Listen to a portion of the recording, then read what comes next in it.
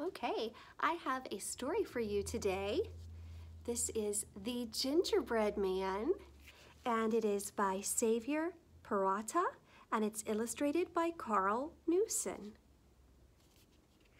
The Gingerbread Man.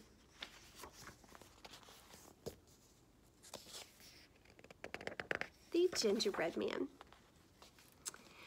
There was once a little old woman. She was hungry, so she fetched some flour, butter, and sugar and made a gingerbread man.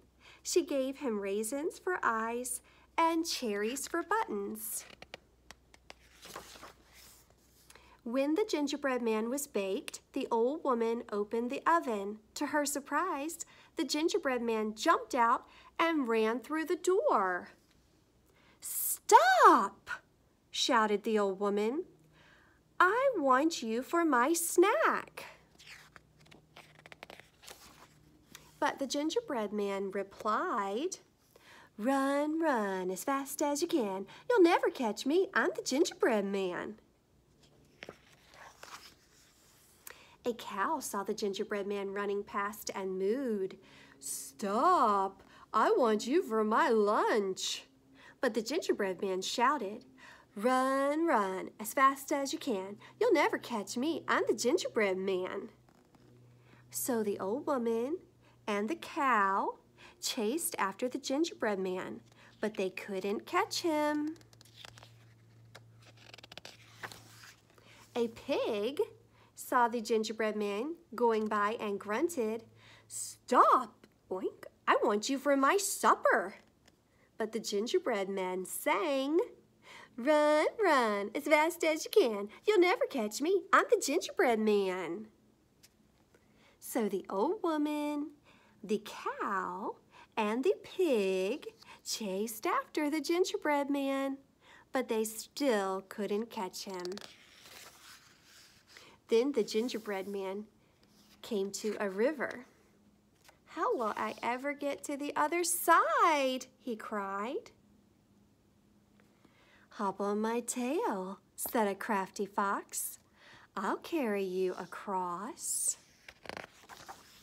The gingerbread man hopped onto the fox's tail. The fox said, "You're getting wet there. Why don't you sit on my back?"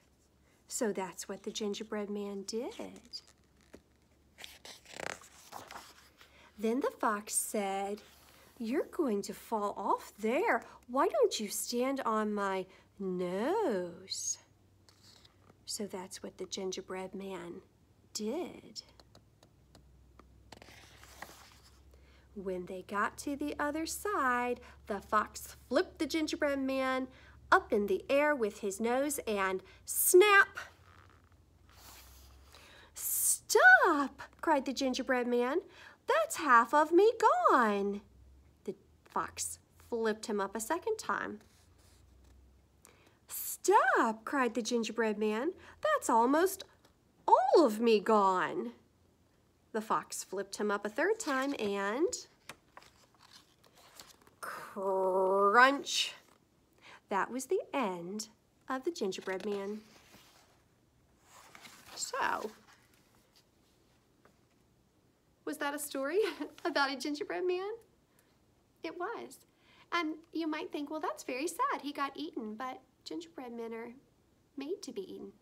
I hope that you enjoyed that story, and I hope that you'll make a delicious gingerbread man.